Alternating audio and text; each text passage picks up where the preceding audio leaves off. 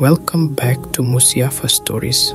Today we're taking you on an exciting journey up Mount Cargill in Dunedin, New Zealand. It was the weekend of July 29th, 2023.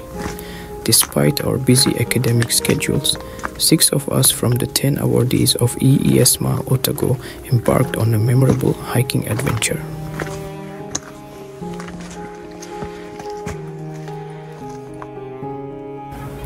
Our journey began with a walk from our flat on 378 Leith Street to George Street, where we caught bus number 8 headed towards Normanby.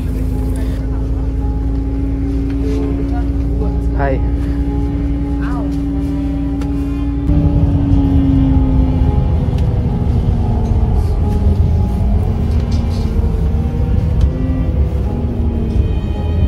Upon arrival at Normanby, we walked approximately 15 minutes to Bethany's Gully Reserve. Along the way, we encountered a large horse farm and took a moment to interact with the horses.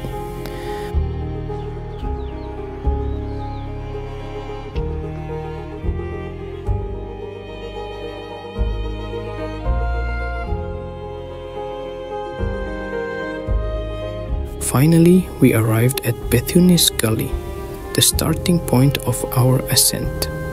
The real climb began here, a 2-hour trek to the summit. Capek guys.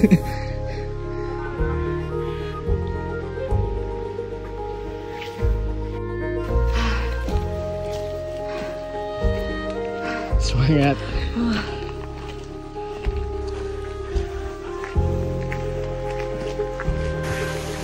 The trail was well maintained, featuring gentle slopes, dense vegetation, and occasional steep sections.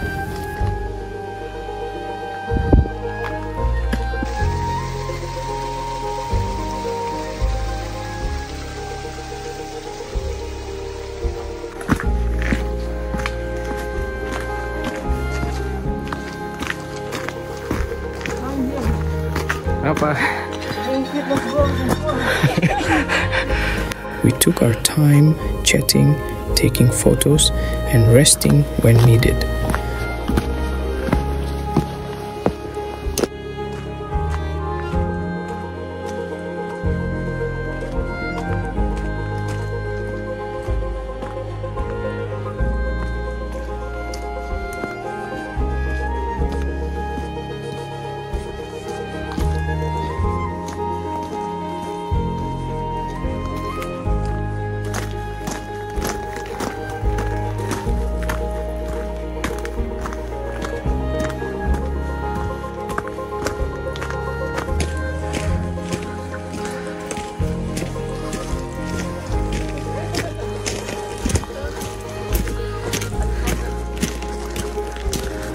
Wow.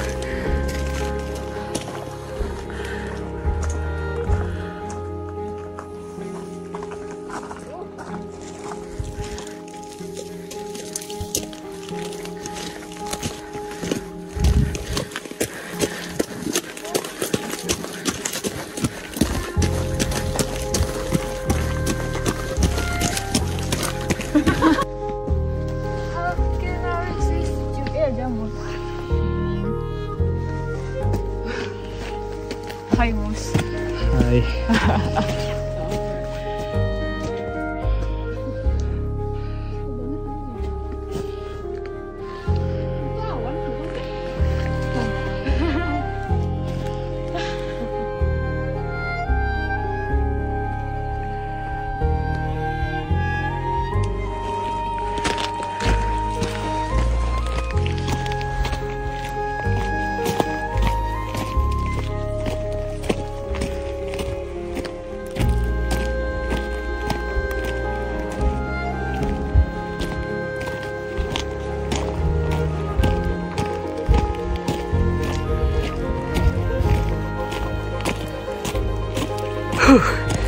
Capek.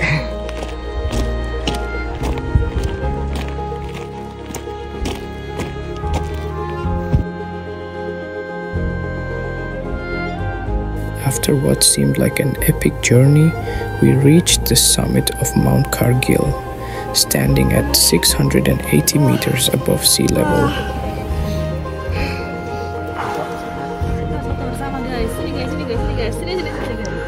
Saatnya mengeluarkan kendang. Tower Telkomsel. Jauh-jauh ke Selandia Baru buat foto dengan Telkomsel disutet. BTS. BTS di sini nggak dikorupsi. Wait. 1, 2, 3. Gue tuh kalau foto gini pasti jelek cuy. Enggak lah, masa jelek. The panoramic view of Dunedin city and Otago Peninsula was simply breathtaking. We enjoyed some snacks, took photos and soaked in the stunning vistas before beginning our descent.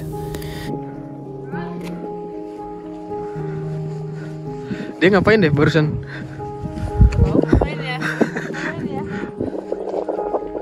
The descent back to Bethune's Gully was equally enjoyable, offering different perspectives of the landscape we traversed.